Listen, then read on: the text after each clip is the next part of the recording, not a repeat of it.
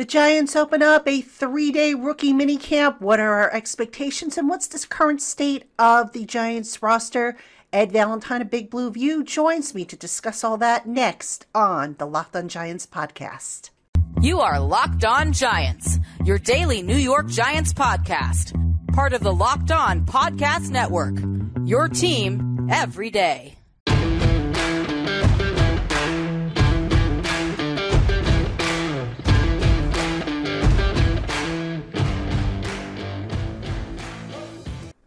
Hello, New York Giant fans, and welcome to another edition of the Locked On Giants podcast, part of the Locked On Podcast family, your team every day. Patricia Traina here with you. Thank you so much for making the Locked On Giants podcast your first listen of the day, or if watching on YouTube, your first watch of the day. And if you're watching on YouTube, you get to see my smiling, shiny face, as well as that of Ed Valentine's smiling, shiny face. Ed Valentine, of course, good friend from Big Blue View, SB Nation. Edward, happy to see you on the program. Happy to be here, Patty. I thought you were gonna say something about my shining bald head, but I should have, especially since you made a crack about my hair on your show. But I didn't. I'm going to be the bigger person. All right then. I'm going to be the bigger person. All right, as you usually are. As I usually am, because you can't beat me when it comes down to these squabbles. But anyway, nope, can't do it. Anyway, Giant fans, we are going to talk, we're going to get you ready for Rookie Minicamp, which is this weekend. It actually starts today, so we've got a special show here to get you ready for that. We're going to talk a little bit about the direction the Giants are going in, and of course the NFL schedule is out. As you hear this, the schedule has been released, so we'll just talk a little bit about the need for a fast start and all that good stuff. So all that's coming up on today's Locked On Giants podcast. Happy to have you with us. Edward, let's start with this rookie mini camp real quick. What are your expectations to see from this 11-member draft class? And I think they're going to bring in, at least 10. I think I saw 71 players on the roster, so they've got room for a lot of UDFAs. Yeah, they do. For me, Patty, it's always about finding out which guys look like they're, I don't want to say NFL ready, but look like they belong, because you always find, guys who look confused, guys who look out of place. But for me, especially with the draft picks, you just want to see that these guys look like they belong on an NFL field. So for me, that's important. I mean, you watch how they go through drills, you watch how they conduct themselves, you watch how they interact with their teammates as much as you can in, let's be honest, what are going to be two very brief practices over the 2 days that we have access. I think both of those practices are an hour and 15 minutes. So we're not going to see a whole lot on the field. We will get to talk to a lot of these guys, so we'll get to some interaction with them, in that setting as well. Now, the important thing, just based on what we know about the schedule, from what I can tell, it's going to be more about learning as opposed to doing. In other words, you can put these guys out on the field and you can have them run around and you can have them doing all kinds of drills, but I kind of get the early impression that what Brian Daboll is trying to do is get these guys in, get them comfortable, say, okay, look, here's the playbook, here's what we need you to do and understand, and then let them go out there and be able to, run around and execute it. But hence why maybe the practices are a little shorter than what we're accustomed to seeing, as opposed to, doing two practices like way back in the old days. Right. Well, what people need to remember, Patty, is that all of these guys are finding their way around the facility. They're all new to the building. The draft picks all got to come in, and meet and greet, but they were in the building. They were around for a day or less than that. So these guys they're getting acclimated to their surroundings. They're getting acclimated to their new coaching staff. They're learning the playbook. They're walking around the building, learning the names of the people who handle the equipment, who work in the kitchen. They're they're learning how they're expected to practice, where they're expected to be, when they're expected to be there. So what we see on the field isn't going to be perfect. This is more like acclimation for these guys, just to begin to understand, who the people are in the building and how they're going to be expected to do things. You mentioned something that I wanted to actually bring up, and that was they did bring in most of the draft picks into the building. They brought in, obviously, the 2 first rounders, then they brought in day 2's picks. And I thought that was a very subtle but yet underreported occurrence. And the reason for that is, as you mentioned, these kids come in and they're already nervous, because it's like, oh my God, this is actually work. This isn't college anymore where, if I screw up, I'm still going to be okay. I'm going to get paid for this. So they come in, and it was an opportunity for most of them to learn where everything is. Where's the lunchroom? Where's the locker room? Who do I go to see if I have an equipment problem? Who do I go to see if I need medical treatment, et cetera, et cetera. Actually, and from what it wouldn't surprise me, but I've been talking with some of the coaches of some of the undrafted free agents, and some of them have told me that some of these kids have actually shown up as early as Wednesday. So they've come in Wednesday.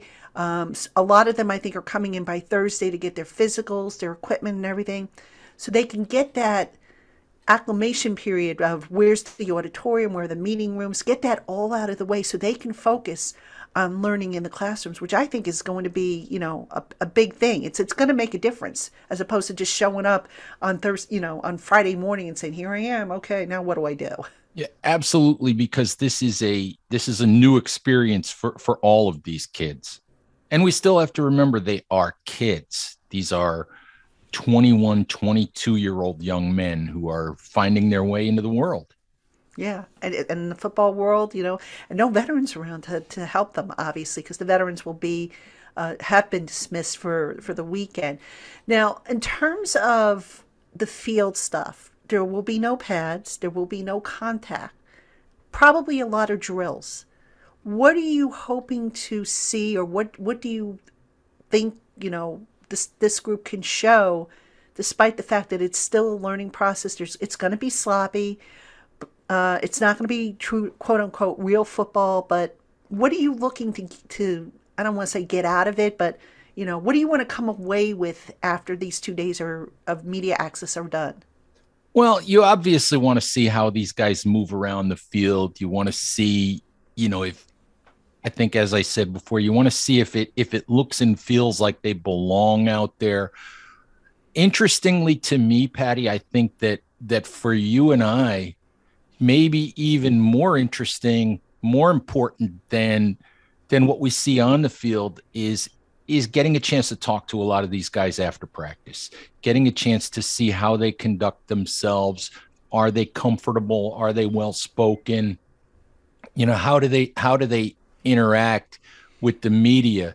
You remember Daniel Jones's rookie camp, right?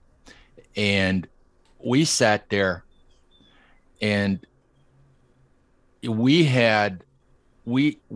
all had a good chuckle at watching Darius Slayton drop pass after pass after pass after pass in 2 days of rookie minicamp. And we know that Darius Slayton went on to have a really good rookie season, which is partially a lesson in, don't take everything that you see in those 2 days as gospel. But for me, the most impressive part of all of that was listening to Daniel Jones speak after those practices and take responsibility and defend his teammate and basically say, I have to throw him better balls. I have to throw him easier balls to catch. And for me, Daniel Jones has not gone on to be a star quarterback.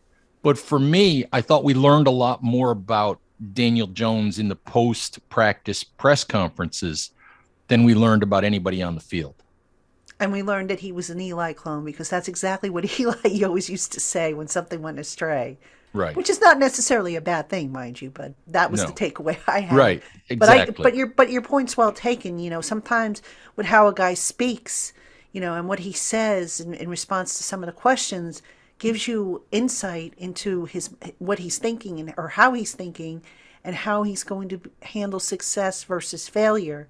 And that's half the battle right there, because if you get a guy who can't handle failure, well, pack it in, buddy. You might as well go find a different profession. All right, Giant fans, still more to come on this special edition of the Locked On Giants podcast as we break down the Giants' 2022 schedule. But first, BetOnline is the only place that offers the best information on the latest odds, contests, and player props for all your sports betting needs. No matter what sport you're into, BetOnline.net has you covered. Plus, they offer everything you need to know for live betting and your favorite Vegas casino games. Head on over to BetOnline.net today to learn more about the trends and the action. BetOnline, where the game starts. All right, Ed, of the draft class, 11 members, which guys are you most curious to learn more about? Oh, Patty, for me, that starts with Wan'Dale Robinson. Okay. Because, I think we all know that taking Wan'Dale Robinson at 43 was the pick that raised the most eyebrows for the Giants. The more that I've studied the pick, the more that I've talked to people about the pick, the more that I've talked to Robinson's coaches, the more I understand what the Giants might have seen. But I want to see it for myself. I want to see how he moves around. I want to see how he catches the ball. I want to see, as I've said before, does he look like he belongs? Does he look like it's too big for him?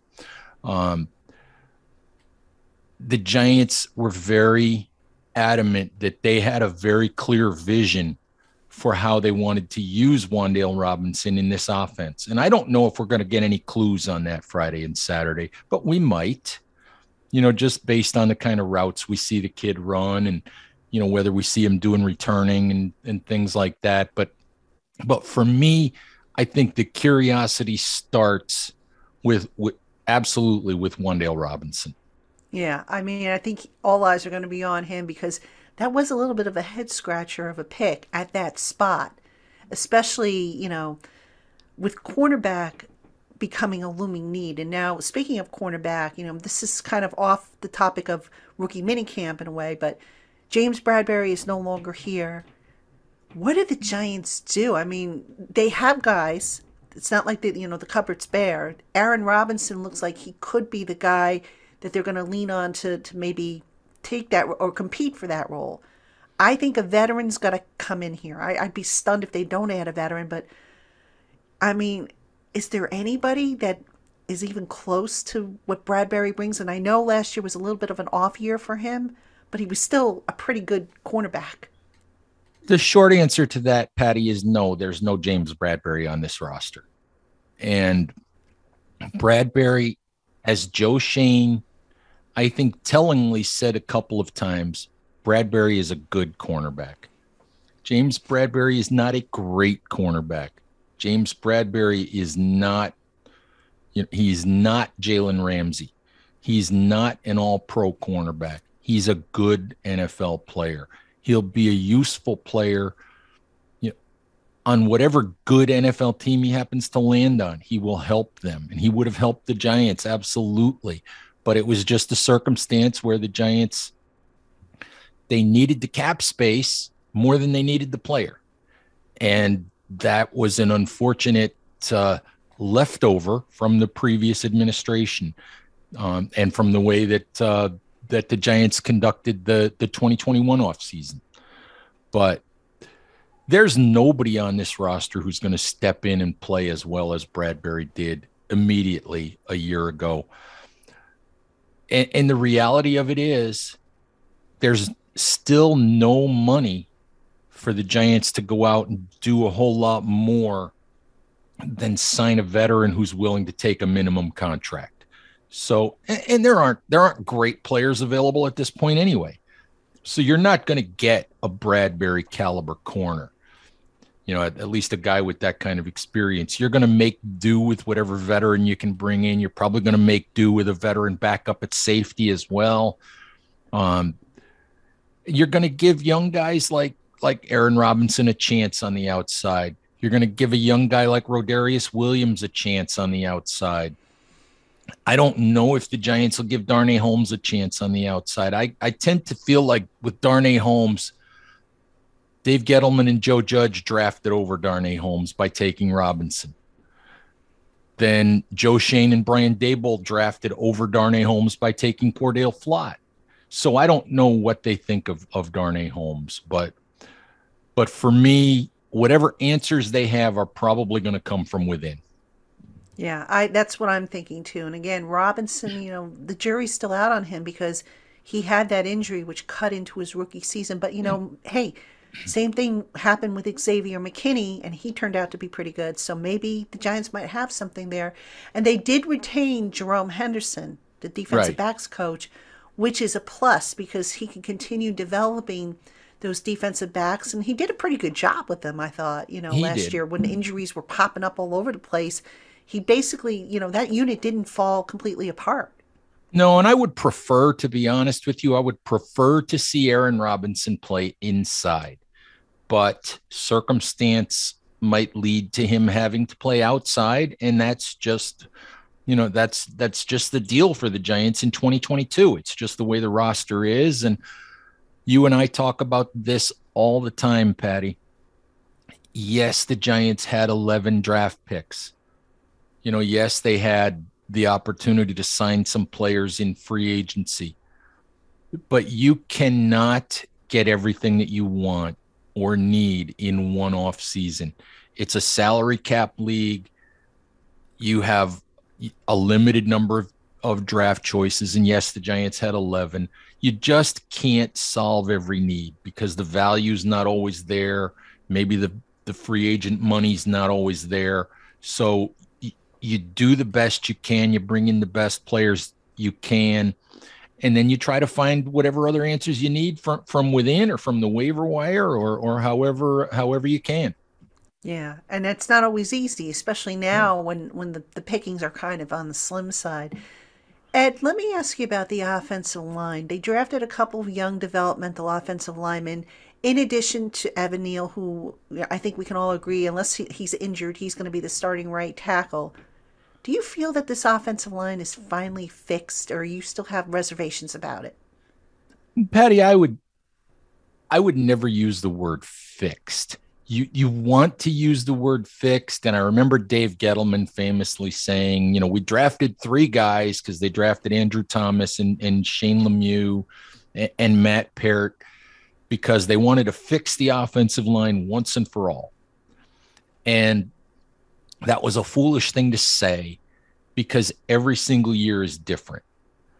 I think that what I feel really good about is I don't know if Andrew Thomas and Evan Neal are going to be all pro players somewhere down the line, but I feel really good about the fact that these are 2 highly drafted, very talented young men who should be able to bookend the offensive line, for a number of years.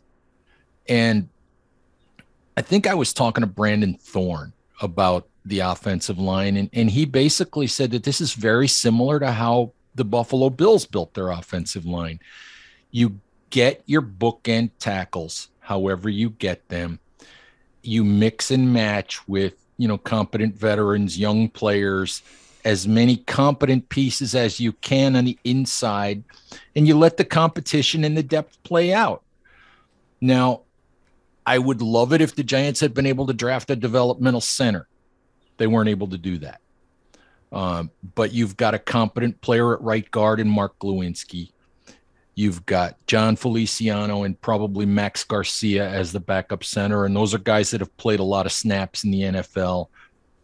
You probably have a competition at left guard, which is the only spot that I look at as open right now. And as you and I have talked about previously, Patty, the best thing for me about this offensive line is there are a couple of young developmental pieces. Guys like Joshua Azudu and Marcus McKethan if he turns into a player. But the Giants drafted guys who might be able to develop into useful pieces eventually. So I feel better about the potential of this offensive line, but I would never say that it's fixed because things happen and things change so quickly. Right. And, to your point, Feliciano, Garcia, I mean, Douglas all signed to 1 year deals. Glowinski's the only one who has the multiple year deal. So you figure at the end of the year, the chances of them signing all those guys or re signing all those guys on 1 year deals, probably not going to happen. So at some point, you're going to have to move them out, move somebody else in. And it's just a matter of who. But, you know, I guess a better way to put it, Ed, is the Giants with the offensive line, I guess, previously didn't really have a plan as to Right. how to attack building it. Can we say safely that they have a plan now? I think we can say that it feels like they have a plan, not only in the offensive line, Patty, but in a lot of ways. It seems like, for me, for too many years, this organization from ownership on down has had this idea that, well, this is going to be the season that everything turns around. We're going to go all in. We're going to build a winner around 95-year-old Eli Manning who can't get the ball down the field anymore. We're going to build a winner, by drafting a running back in the second round and surrounding Eli with as much talent as we possibly can. We're going to go all in free agency, despite what that does to our cap the following year, because this is going to be the year that we're going to turn this around and make a playoff run. This is going to be the year that we're going to prove that we were right about Daniel Jones and that we're going to make the playoffs. Never in that entire time, I think, did the Giants ever actually embrace the fact that they were bad, that they didn't have a good roster, that they weren't a good football team, that they were in a rebuild. They were in a rebuild without recognizing they were in a rebuild or acting like they were in a rebuild. And I think that what I feel good about is that I feel like this regime, obviously they want to win in 2022 if they can, but this regime seems to actually recognize where this franchise is and where this roster is. All right, Giant fans, we have more coming up on today's LockedOn Giants podcast, special edition of LockedOn Giants podcast. But first, Built Bar is the protein bar that tastes like a candy bar, but without the calories and without the sugar.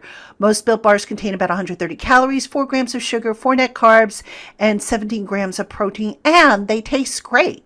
Built Bar offers 9 amazing flavors in nut and nut-free variety, plus a rotating limited time offering of different flavors that changes up every so many weeks. Head on over to BuiltBar.com today and see what their current flavor lineup looks like, and use our special promo code LOCKED15 to save 15% off your first order. Again, that's code LOCKED15 to save 15% off your first order at BuiltBar.com. What are your expectations? I know it's still early. We still have to get through training camp. The roster is not fully complete yet because I think they have like 71 players. They're going to add more. What are you expecting? What's realistic, do you think, to expect from this team? Oh, Patty, I don't know. I would hope that it's more than 4-13. I think it will be more than 4-13. Honestly, I feel like as bad as things were last year, some of that was, I thought that was a better team than 4-13, at least, initially on paper. I thought that was a team that should have approached 7 or 8 wins had it stayed reasonably healthy. And in all honesty, in the end, had it been coached better.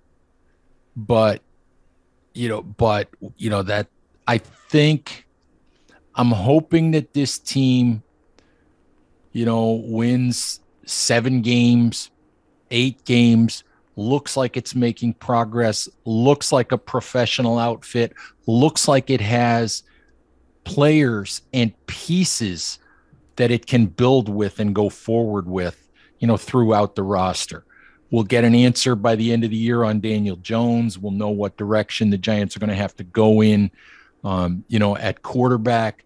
So, and that obviously is a huge, huge piece, but that's what I want to see. I just want to see the Giants look like a professional team, look like they're going forward, look like they've identified some core players that they can go forward with and build a winning franchise with.